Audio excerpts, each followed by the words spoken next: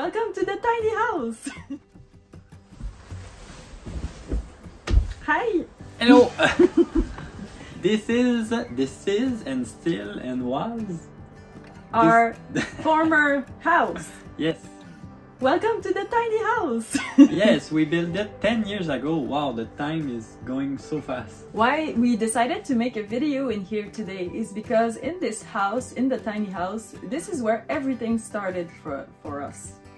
We felt inspired to tell you that story because this is quite out of the ordinary, and actually this wasn't planned at all for us. We started out in an apartment like a lot of young people with no money, no plan for the future basically, but all we knew is that we were deeply dissatisfied with our life and we decided to change it for the better.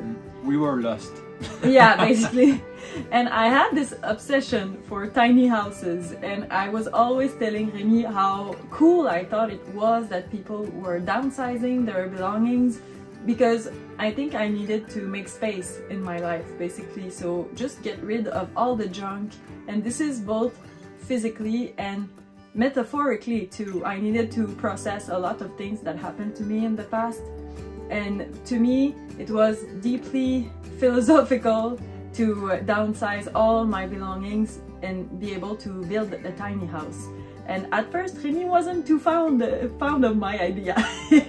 But we talked about it some more, and then he realized that there was also a very logical aspect to building a tiny house, which was that it was really cost effective for us. We were losing a lot of money renting, and we decided that we could save that money and invest for the first time in something that would belong to us.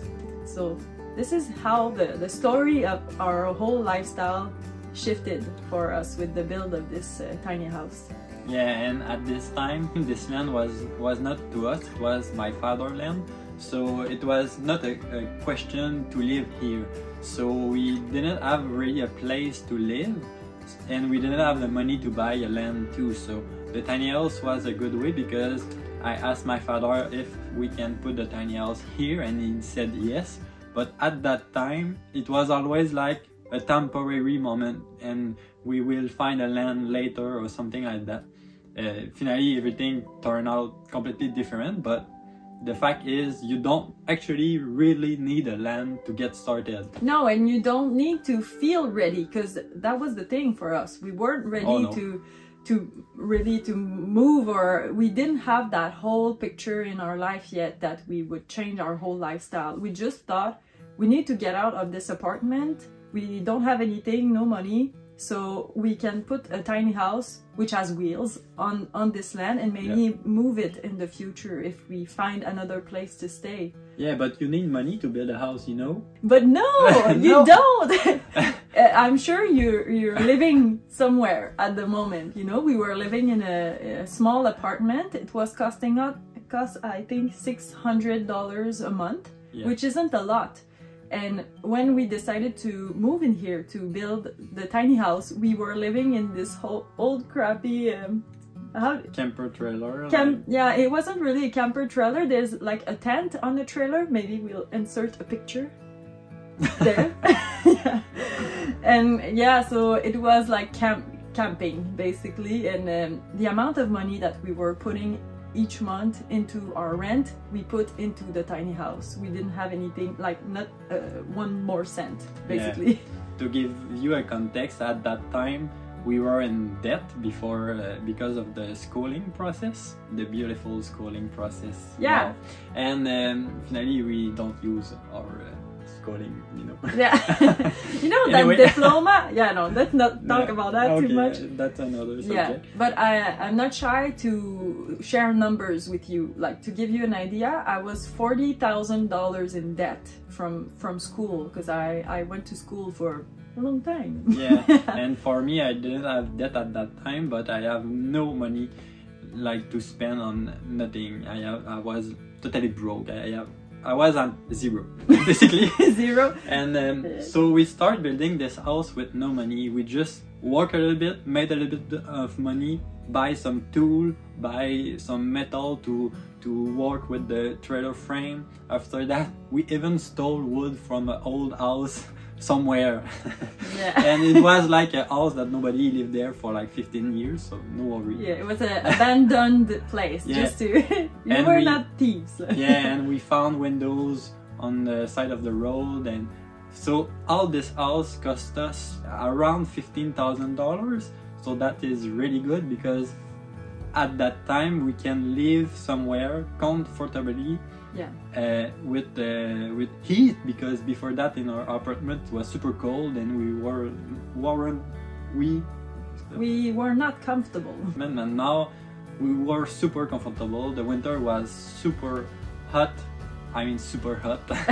Yeah. It was so hot in here, you don't believe it. Yeah, it was the first time in our life that we felt wealthy. Yeah. Like we had everything, all our basic needs were met. We were running the stoves like mad people. Yeah. That's why it was so hot. But also we had a comfortable place. We didn't have too much stuff going on, so yeah, it was very a blessing for us actually to start living in this place. And we see a lot of videos lately about you know, the downside of tiny house living, or how negative it is, but it was not that experience. Yeah. Don't get discouraged by the people on the internet. You know, there's a lot of experience that you can live, and you only choose what experience you live. You know, because here it was just paradise. For you, give you a context, this house is 300 square foot with the dormer at the top, and we lived in this house for 5 years, 3 of us, and we were really comfortable. So if we do a little bit of math, it cost us only $250 per month to live here in paradise, in the forest, yeah, alone. No stress about the money, and we were so happy. And after that, we decided to build the lighthouse that you probably see in the other video. And we start renting this house, but we don't really planning to do that. It just happened. We moved it out, and somebody just came here and said, "Hey, I searched a place to live. Can I borrow your tiny house for like 3 weeks?" And we said, "Okay, nice." And those people stayed 3 years, and in the last 4 years, the tiny house paid for all expenses of the land. And I said that for the wood stove, the tractor, the diesel, the electricity, the taxes, everything. So yeah, now we just live here for free. Basically, yes. Yeah, and have some friends come to visit and everything. So it's just like perfect. So if you want to do it, do it. Yeah, and I think the big lesson that we learned from this experience is that no matter where you live, what is your circumstances right now, there's always choices that you can make, and sometimes you need a leap of faith to make those choices. But I'm sure the opportunities will be presented to you, and you'll have the choice to seize them or not.